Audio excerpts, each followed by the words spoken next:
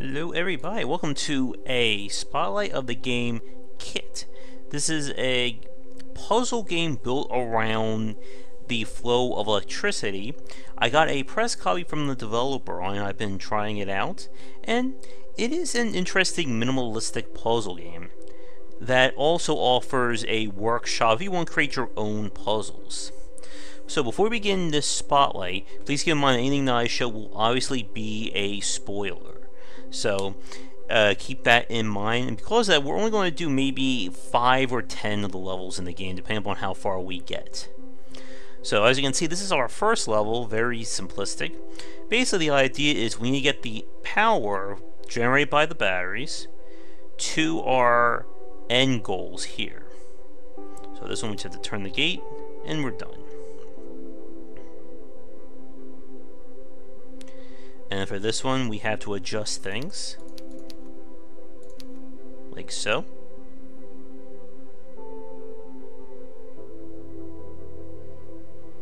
And of course, things are going to get a little bit more complicated, and the game adds in more modifiers and variants to mix things up.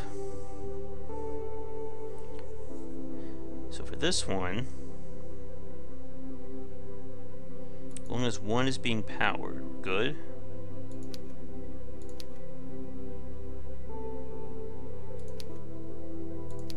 Go. And as you can see, this is definitely more on the, I'm not sure what it's called. That's a lot of no. Alright. And this is more on the very streamlined take in terms of puzzle design. Every puzzle has one solution, and there really isn't any options for improvisation or find your own solution in games like Space Chem, Infinite Factory, and so on. So with this one, we have to get to all three. So what does this do? The output always is the opposite of the input, okay? So we got one.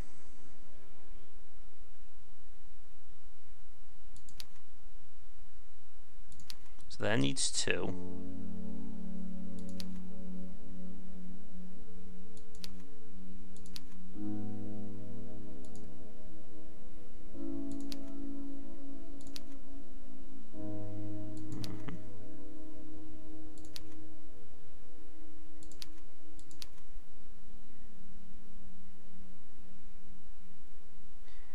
And it is a little bit tricky in terms of just understanding like how you solve things. I would actually suggest that you can turn it off so it doesn't auto advance, just to make it easier for you to process just what you did.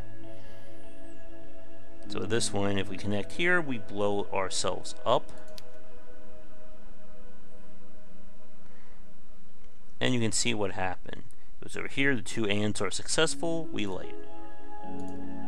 There we go.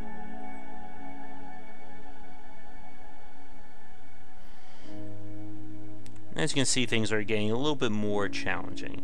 Active when both inputs are not powered. So it goes over here, up. That's now off. And these are splits. It's going over here. There we go.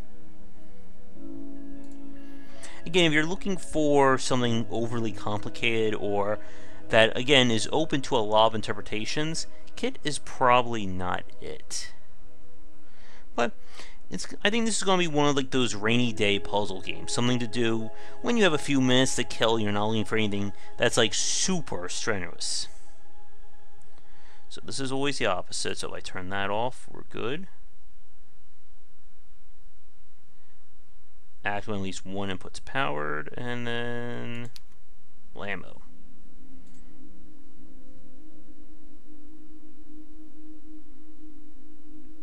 Of course, we can zoom in. Again, a very clean looking game.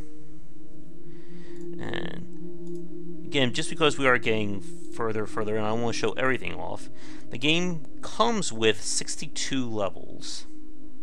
So just for the hell of it, I'm going to just pick a random late one, just so we can see Will it even let me load it up?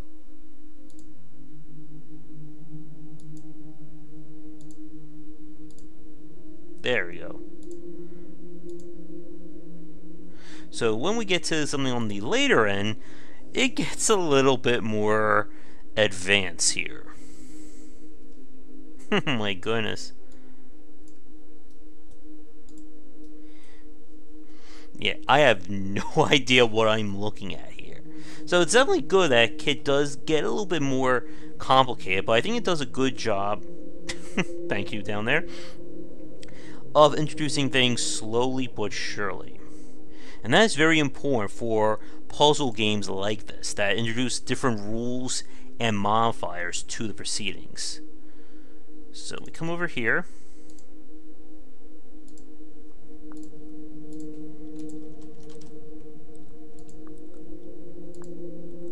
Alright, so we're in a playlist.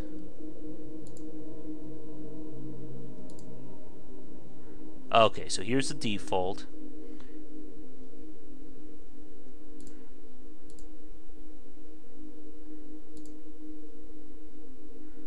How do we switch things over?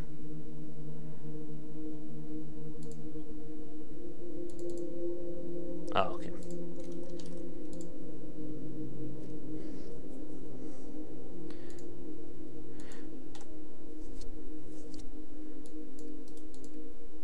Okay, how do we... Ah, there we go.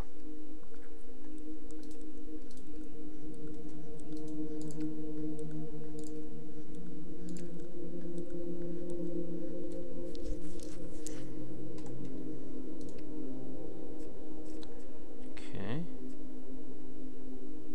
Power this before the time runs out. I was never good at these kinds of user-generated levels. It's not good to do things when you're trying to record. Music's nice, though.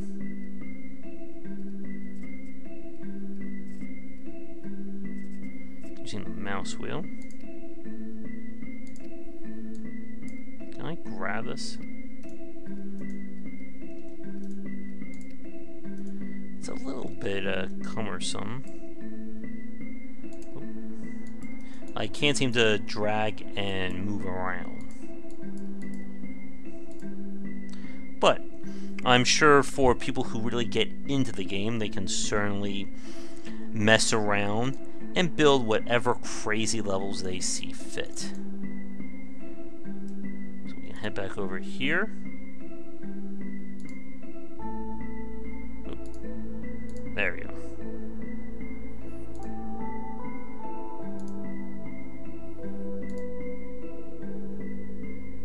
Oh, I think we did this one already.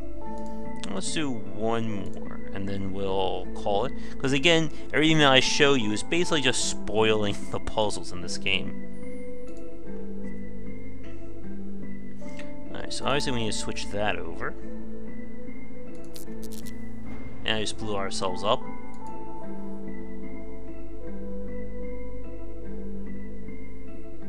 So we need to get rid of this.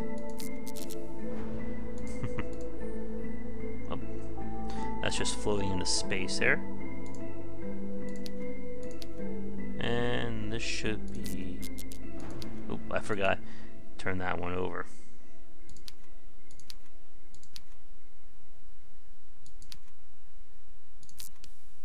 Nope. Thought I hit that one.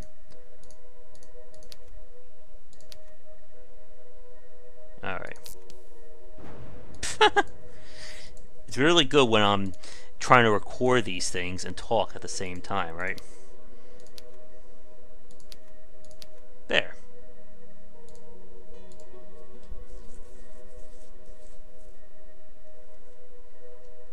But yeah, again, this is one of those games that what you see is basically what you get. And if you are looking for, again, something with a little bit more that involves you as the player impacting the solution, this is probably not the game for you. But I'm enjoying it. Again, it is a little bit on the basic side, especially after doing Space Chem and TIS 100. but it has a good look and feel to it. And I think with that, again, we'll wrap up this quick look now. Again, if you want to pick up Cuit, it is available on Steam. It does come with the workshop feature and all that great stuff.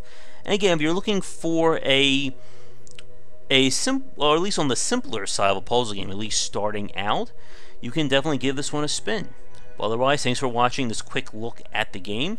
Be sure to like and subscribe if you're new. If you are working on an interesting game and you would like me to see about taking a look at it here on the channel, please don't hesitate to get in touch. But otherwise, check back daily for more great discussions on design here and on Game Wisdom, where we examine the art and science of games. Thank you so much for watching this video. If you enjoyed it, be sure to like and subscribe to the channel, and of course share with your friends. It always helps out. For daily posts on all manner of game design and industry topics, check out game-wisdom.com. To support the site and everything that I do, be sure to check out the Patreon campaign. If we can hit goals, it will mean more content for everyone to enjoy, and I'll be able to support myself and my household. If you want to follow me, you can find me on Twitter at GWBycer for updates throughout the day and random thoughts from me. And lastly, you can find me on Twitch right over there at GWBycer for daily streams most nights around 10 Eastern. Thanks again for watching the video, and be sure to check out more great content coming to the Game Wisdom channel real soon.